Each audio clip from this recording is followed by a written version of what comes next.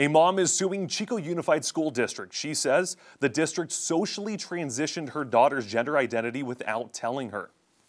And Action News Now reporter Margot Rowe has been looking into this lawsuit and joins us now with what she learned. Margot? I've spent all day combing through this 29-page lawsuit. The mother claims one of the school's policies violated her 14th Amendment right. Her daughter was a student at Sierra View Elementary last year. The lawsuit says that she was seeing a counselor, Mandy Robertson, for mental health struggles. The student told Robertson she felt like a boy. The lawsuit claims Robertson persuaded the student to adopt male pronouns and name. The mom says she didn't find out about it for months.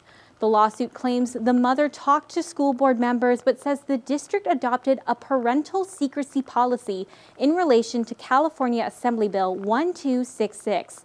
According to AB 1266, if a school discloses a student is transgender, even to parents, it may be in violation of California's anti-discrimination laws.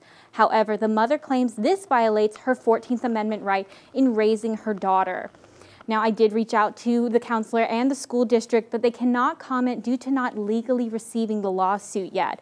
But the counselor did tell me she works diligently to provide services to students within the legal parameters of her job. Great. Thank you, Margot.